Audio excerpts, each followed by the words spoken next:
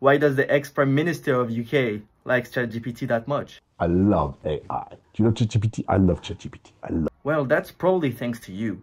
Without even noticing it, you've been working for OpenAI for free. Let me explain. When you choose an answer over another one, it gets labeled as chosen and the other one as rejected.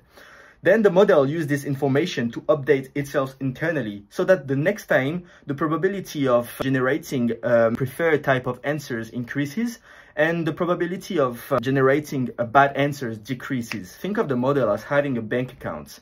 It wants to maximize its rewards and you're the one giving the money. When ChatGPT asks you to pick between two responses, you're actually helping it collect a massive dataset used for reinforcement learning from human feedback.